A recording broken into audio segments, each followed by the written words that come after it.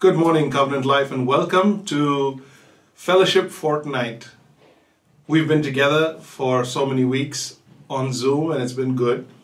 I especially loved hearing people worship, and of course, we've gone through a sermon series as well, looking through the Gospel of John, chapter 14 specifically, and we've had a wonderful time in God's Word as well. I'm so grateful to each and every one of you for being faithful in attendance and faithful in your giving. All that is wonderful and great, and I'm so glad that we have that. But you know what? We did miss each other, didn't we? We did miss fellowship, hugs, the warmth of each other's conversations and tones, and lunch, of course, food that we can fellowship together. All that is also important. And now as things lift, as things normalize, get back to normal, we don't want to make Corona anything that could stop us. We don't want it to be a hurdle. We don't want it to be an excuse to stop us to get in fellowship and get back with each other. I am praying that things will open up soon and we'll be able to meet together at Constantia Hall. But you know, the Lord has been laying on my heart the need to connect us all together. So as we get together in groups, you might even say, wow, we love this. We don't even want to come all the way to Constantia Hall. Can we do this here, Pastor? We'll watch you online and you come visit us some other time. I would love that idea. I'm glad you thought of it. But as we do that and we get together, I hope that this morning is a very precious morning of conversations. And the fewer we are, the deeper we get, right? So we can get into conversations, talk about how each other is doing, really get into each other's lives, show that we care, show that we love one another in our care.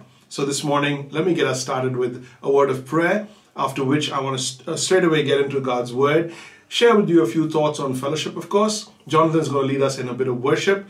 You can have then some open worship as well following that. And you just have to pause the video. I'll let you know when to do that. And then, of course, we'll share communion together. So I do hope that you have your communion ready. I do hope that lunch is on the stove, and soon we'll be able to connect with each other over lunch.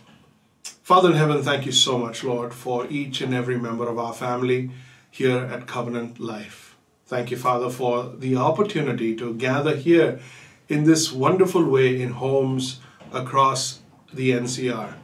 Father, we pray for authenticity. We pray, oh God, that we would be truly committed to the ones who are in front of us, to the ones that God has put in front of us, to the family that God has placed us in. Father God, we want to show, we want to express your love to God's family first. And as we look into your word right now, make that clear to us, Lord. Show us what's on your heart with regard to the church. We come from so many different backgrounds and we have our own definitions of what church is all about, but we want to know what your definition is. What did Jesus have in mind when he gathered his people together? What did he have in mind when he wanted to prepare a bride for himself? What did God have in mind when he sent Jesus out to bring back the lost and the fatherless? So, Father, we want to go back to biblical definitions, and we want to be that. We want to be that church here in the city. And Father, we're willing to make any adjustments and changes at any cost to us, Lord, so that we may look and feel like an authentic church. Thank you, Lord, for your presence here today, in this home, in this place, in this venue. So be here, Lord. Be present. Be present to serve. Be present to heal. Be present to speak, to lift us up, to unite us.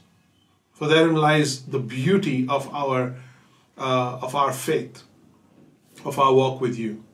Thank you, Lord Jesus, for this morning. Open our eyes that we may see things in your word that are wonderful, that are life-changing. In Jesus' name I pray. Amen. Amen. Let's get straight into God's word. If you have your Bibles and if you have some notes or something to take notes in, that would be really great. We are gathered together here because I really want us to have fellowship this morning. So I'm going to try and keep my message short, but I don't promise.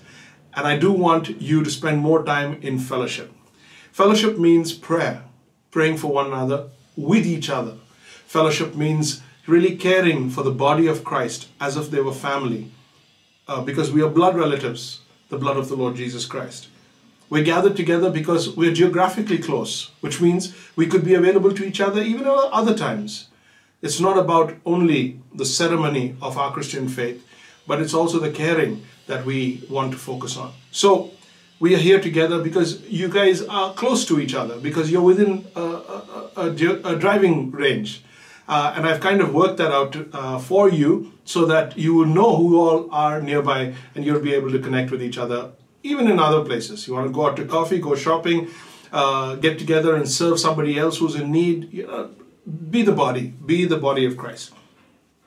I'm looking forward to some good fellowship, some worship with Jonathan as well, as he leads us in a few songs, and some of you just open up and pray and worship together. That's going to be beautiful.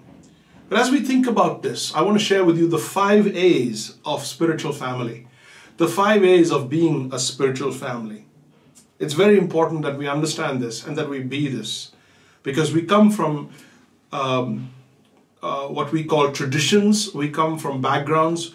We have been taught certain ways to express our faith. We've been taught certain ways to live out our faith, and none of those are wrong per se. But when we stay close to the Bible and we understand the first century church, we get the purest form, we get the cleanest form of how the church understood what the church was about to be, how the people understood Paul and Peter and the other guys and what they were telling them the church should be. So one of the most sought after passages, one of the passages that defined the church is Acts chapter 2 verse 42 through to 47. You're very familiar with this passage, at least you should be. And I want to go over that passage real quick. And I want to give you 5 A's. 5 A's of the spiritual family. So let me read that passage for you, and then we'll get back to the 5 A's. Acts chapter 2, verse 42 through to 47. 42 to 47. And they devoted themselves, that's all the believers who had become believers in Jerusalem, as a miraculous event had happened. We call it Pentecost. The Holy Spirit had arrived on the 120 disciples that were waiting in the upper room as Jesus had told them to wait. And the church was now founded. It was absolutely exploding. People were coming to the Lord every day. Verse 41 said, so those who received his word were baptized, and they were added that day about 3,000 souls. We're talking explosion. And as they gathered, they didn't look for a building. They didn't look for one place that they should all come together. This is how the early church thought themselves to function. Verse 42, and they devoted themselves to the apostles' teaching and the fellowship, to the breaking of bread and the prayers. They devoted themselves to the apostles' teaching and the fellowship, to the breaking of bread and the prayers. And awe came upon every soul. Imagine that. And awe came upon every soul, and many wonders and signs were being done through the apostles. Not the 120, not everybody else, not the 3,000, through the apostles. And all who believed were together, geographic, and had all things in common, economic. And they were selling their possessions and belongings and distributing the proceeds to all, as any had need. They didn't just sell everything and sit there. When there was a need, that's when they sold it. And day by day, attending the temple together. So they did go to the temple, but why? And breaking bread in their homes. They gathered in homes, but why? And they received their food with glad and generous hearts, praising God and having favor with all the people. And the Lord added to their number day by day those who were being saved.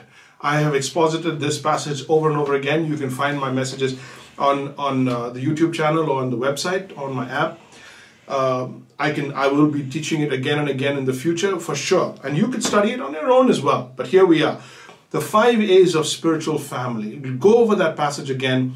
Be sure to know that passage of scripture as being our definition, our biblical definition of fellowship. And here we are. We're talking fellowship because it's Fellowship Fortnight. We want to focus on 1 or perhaps 2 Sundays of meeting in homes like this, and perhaps continuing this tradition if we can manage both Sunday morning as well as during the week. So that of course is up to you.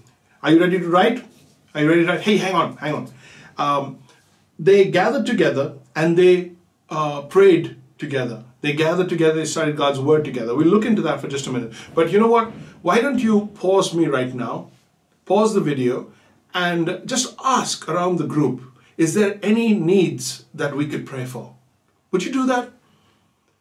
Pause the video and just maybe the leader or one of you could take the initiative to ask around the room, is there any needs? Anybody really struggling with any needs? If you're a larger group, then break into about 2s or 3s and just, would you pray for each other right now? Pray for those specific needs and ask God, Lord, would you provide that need? I know you know how to pray. Take a moment right now, pause and get back to me.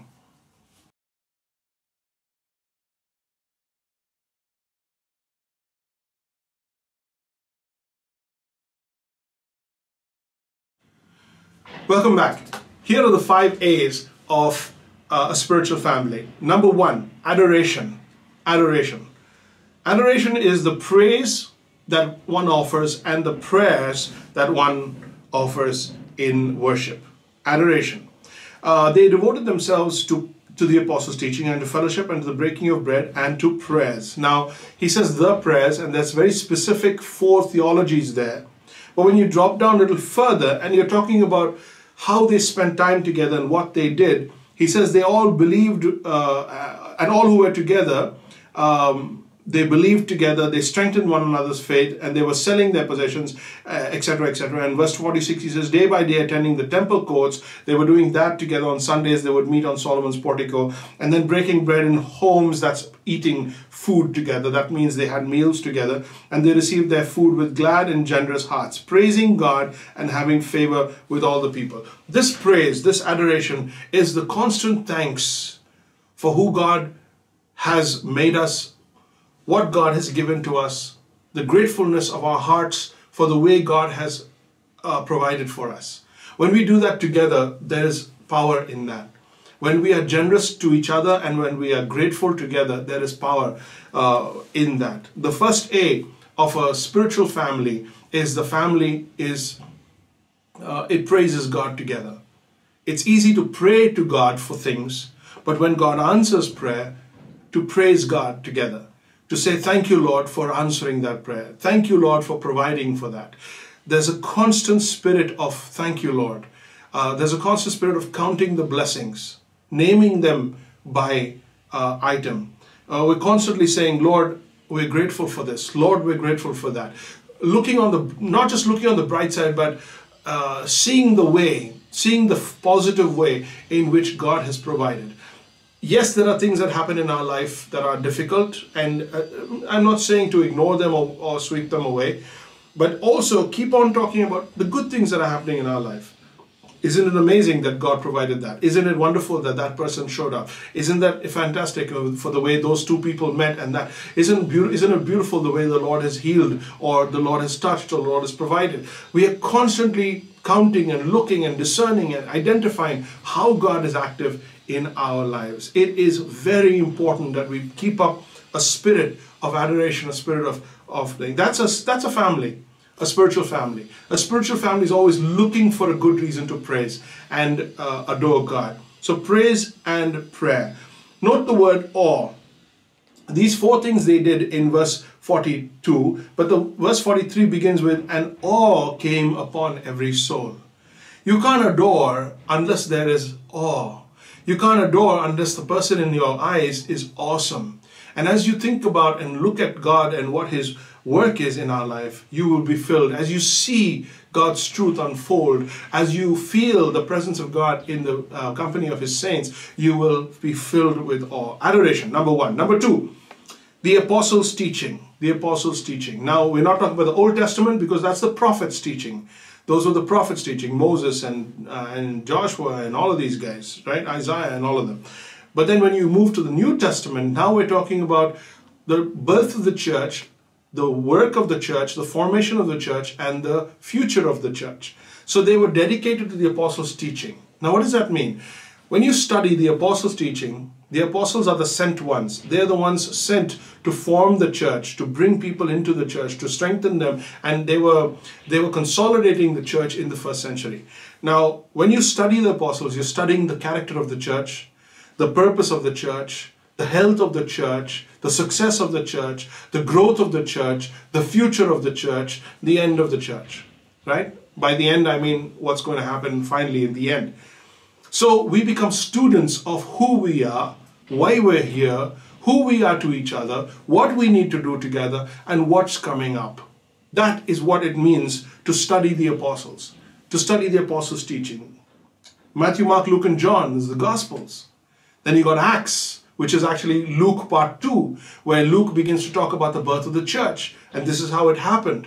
After Luke, you have Romans, which is a complete account of the doctrine of salvation, of the gospel of salvation. And then from there on, you have letter after letter after letter sent out to all the churches. This is who you are. This is what you should be like. This is where you should meet. This is how you should behave. This is what you can trust God for, etc., etc. So the apostles' teaching. Why do we study the New Testament so much? Because that's who we are.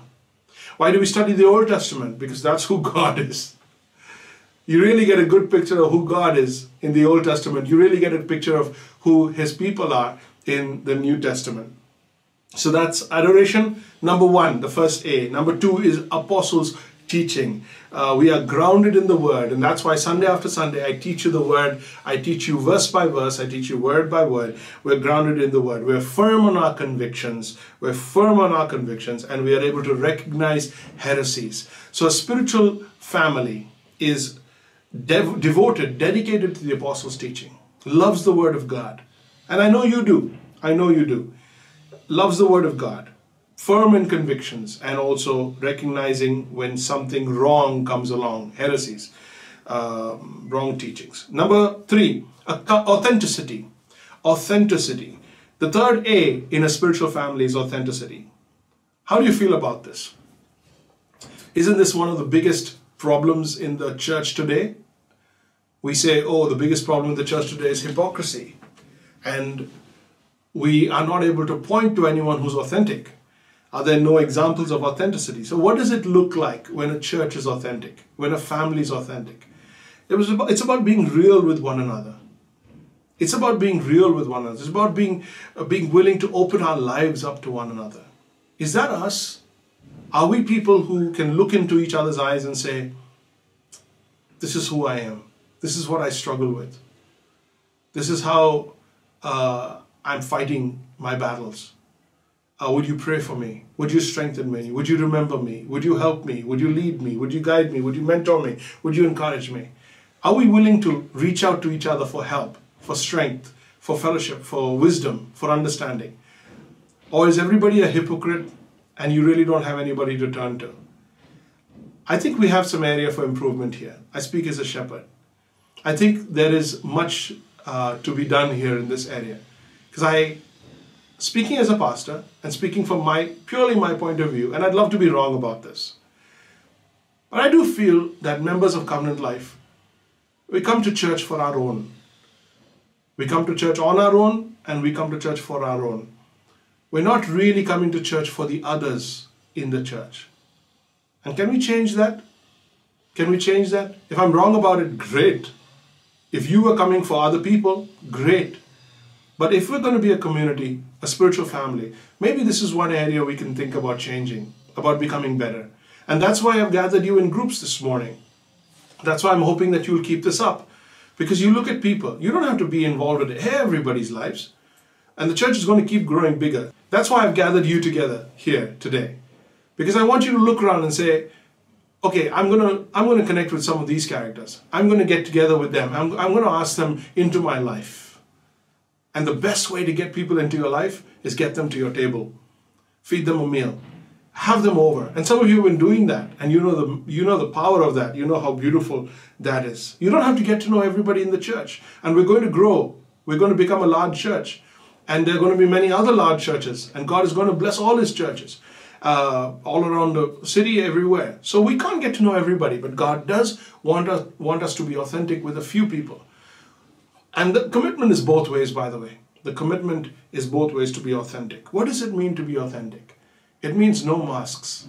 It means taking the trouble and the initiative and the courage to get involved in somebody else's lives and have them be involved in ours. to open up a little bit more than we would like to.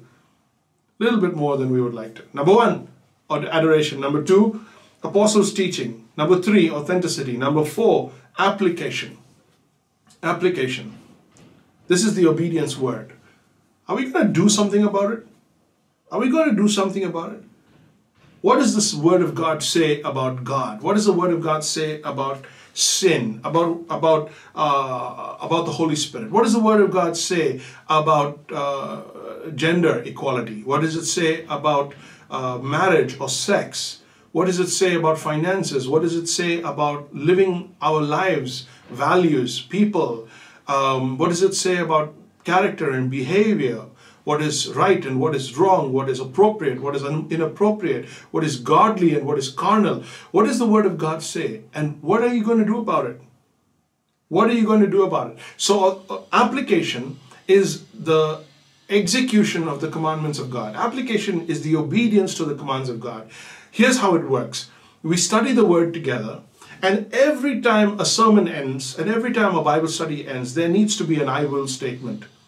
I will do this, or renew this, or start this again, or get back to this. I will. And when you make an I will statement, you may not even write it down, but you might mentally just note it. When you end a Bible study, you make an I will statement. When you end a sermon, you make an I will statement. 1 sermon, 2 sermons, 3 sermons, 4 sermons. Now you've got all these I will statements. Sooner or later, you're going to start doing them. You get what I'm saying here? You get what I'm saying here? So you don't say, I'm not going to do that because, you know, I land up not doing most of them. You mark them anyway. And sooner or later, you're going to be like, I need to obey this. I need to obey this. Number 1. Number 2, when you come back to the group, when you come back to your small group, when you come back to your fellowship group, you ask each other, hey, you made an I will statement, or you said that you were going to do, or this is what God called us to do last week. Have we done it? Have we done it? Oh, I got busy, and this week was tough, and I didn't get around to it. Oh, okay, no problem. So, what are we going to do about it? Next week, are we going to do it? Yeah, okay. Come next week, are we going to do it?